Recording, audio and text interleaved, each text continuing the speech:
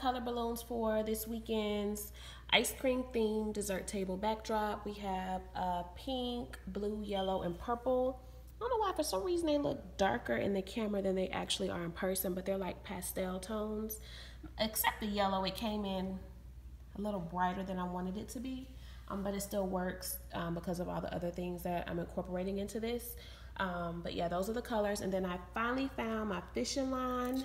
So I have that, and this is the 15-pound fishing line. And then I also have balloon string. I don't know if I'm actually going to use a fishing line or not, but either way it goes, you can use either one of these to put your balloon garland together. And on my last video, a lot of you guys were DMing me and messaging me on YouTube and Instagram asking me about blowing up the balloon garland early. What I typically do is, if I blow it up early, I have these huge garbage bags that I purchased from Walmart. This is the last one in the bag, but it's like 60 gallons, maybe a little bigger. Yeah, it holds quite a few balloons. So when I blow them up early, I put them in this bag. So yeah, definitely if I'm blowing my balloons up, let's say a few days early, before I actually put the garland together, I'll blow them all up, put them in these bags, and that way, I don't know what it does, but it keeps the air in, and better safe than sorry, right? So I definitely use the bags. But if I'm doing it like the day before, I'll just blow the balloons up. As long as they're gonna be like kept in the house, I'll just blow the balloons up, put the garland together, and then the next morning I'll take it out, which is what I did last time. But I've done it with the bag, without the bag, a few days, a day or so. I mean, nothing ever happened, hasn't happened to my balloons yet. But yeah, just wanted to give that little bit of advice for you guys if you were wondering about doing your balloons a little. All right, so before I actually get started on doing the balloon garland and show you guys how I'm going to do that for this time and hang it, I wanted to give you guys a quick overview of the setup without the balloons. This is pre-desserts. The mom is doing all the cake and desserts and things. This is just what I'm providing before she does anything additional. And so we'll start with the table. This is just your regular folded table that you can get at like Walmart or Costco, Sam's, or whatever. And then I put a pink tablecloth onto it, and then I put the table skirt on, and I also put the streamers here across the front that help in pulling all the colors together. These are the balloons that I'm going to show you guys a little later, but this is how they look. I just blew up a few just to see what the color looked like. So I have the tulle skirt, the tassel garland, and then on the table, well, I'll do the backdrop first. So the backdrop is actually something I purchased from Amazon. If you actually have looked at my Amazon store that I created, you would have already seen that. It's less than 20 bucks. It does have creases in it. I'm gonna run the iron over it. This was just how I was setting up, just to make sure that I liked how everything was looking. I do have a board that I created on my Amazon store specifically for ice cream party. On the sides, I do have the drapes that I purchased from cvlinens.com. That is also where I got my table skirt from. And then on the actual table, I have a few trays that are going to be used for desserts. I purchased these ice cream favor boxes. If you've been on my Amazon store, then you should have seen these already. But this is what they look like. You actually have to assemble them. They don't come already assembled. So this took quite some time. But you just basically put whatever you want inside of the box area. So I have quite a few of those that she can stuff with any type of additional candies. Have this ice cream truck that I also purchased from Amazon, and it's also listed on my Amazon store. It's really cute. You have to assemble this as well. It comes with a sign, and then it was supposed to come with little cups and cones that go at the top, but for some reason mine didn't come with it, and I had already assembled it and everything before I realized it. So I was like, okay. So I went out to Hobby Lobby and purchased some little cups that can be placed on there with treats. And then I also found these in Target when I went in the other day. They are lip gloss, ice cream lip glosses, which I think are super cute. I'm not gonna open those just yet. She can distribute those on whoever she wants. And then I'm thinking they have the mini ice cream cones now that you can buy at Walmart and things, so she can just use those at the top and put some goodies in there. Then I have another dessert tray, and I actually purchased these out of Target. They are so cute. And believe it or not, they are only $1 in the Target dollar spot.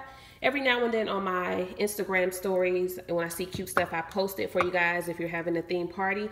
But the thing is, you have to be consistent with checking the dollar spot because they change it like during seasons and holidays and add new super cute things. But I do plan on keeping these for events. I'm not sure if I'm going to incorporate these when I actually do the setup for her because I don't know if she'll be able to use them for anything. I might save them for future parties, but yes, those are super cute, and I thought they would look cute while I was showing you guys this setup. So yeah, so I'm just gonna go ahead and jump into setting up the balloons. I'm still trying to figure out how I want to do it. I'm thinking, I saw this cute picture that had balloons down the side, so I'm thinking I'm gonna do color blocks of balloons coming down the sides, down and out, and see how that looks. But I think that's what I'm gonna go for. That way I won't cover up the little awning at the top of the storefront, because if I go across the top, the balloons are definitely going to cover that up. So I think I'm going to stick with coming down the sides, and I may or may not need the curtains after that, but we'll see. So just stay tuned, guys.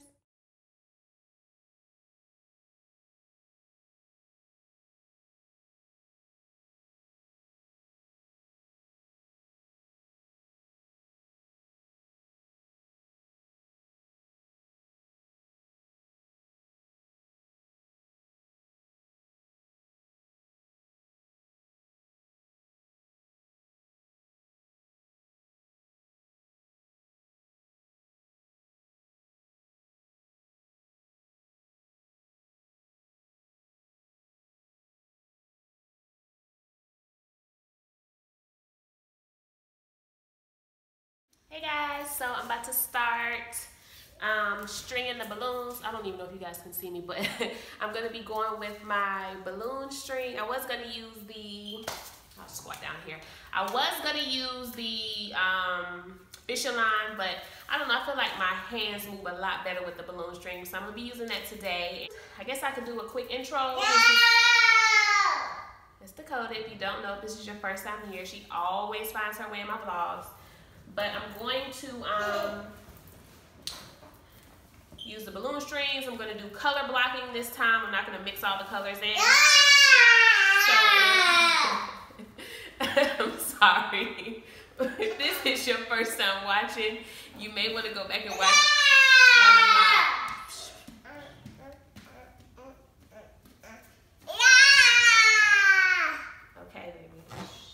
You may want to go back and watch one of my first balloon garland tutorials where I really do go into depth. This one I'm going to kind of glide through. As always, I'm going to start with this bigger cluster of yellow to kind of get the sizing good as far as how I want it to be on the bottom. I'm going to take my string and, can you guys see that good? And tie a knot around the balloon. Like so. I'm gonna double tie it to make sure it's good, and I'm gonna start adding in my balloons.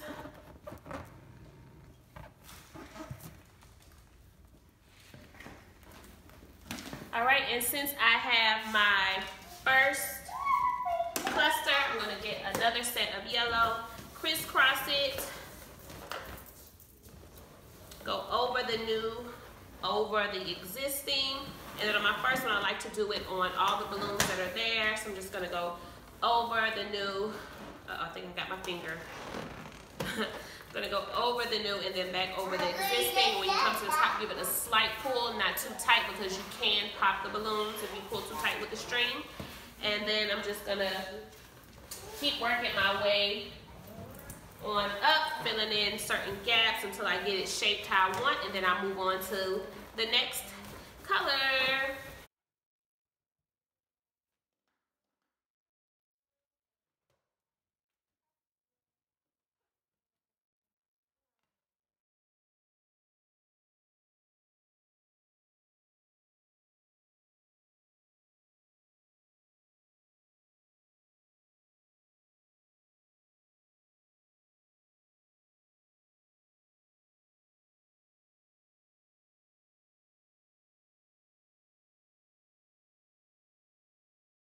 All right, guys, so this is what the first part looks like. I don't have it attached to the pole just yet. I just wanted to kind of get an idea of the height for it.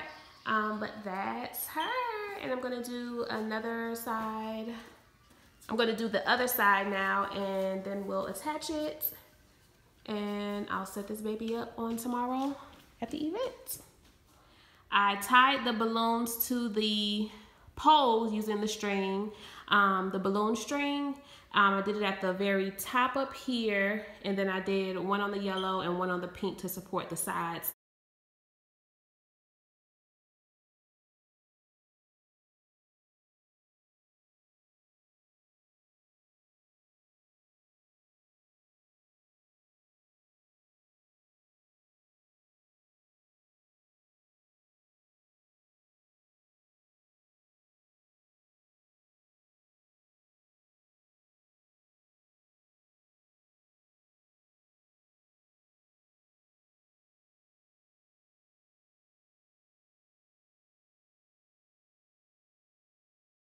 And thanks so much for watching, guys, and I will see you on the next vlog. If you have not subscribed, please go ahead and do so, and go ahead and push that bell notification so that you get notified every time that I post a video and you're not tardy to the party. See you guys next time. Bye.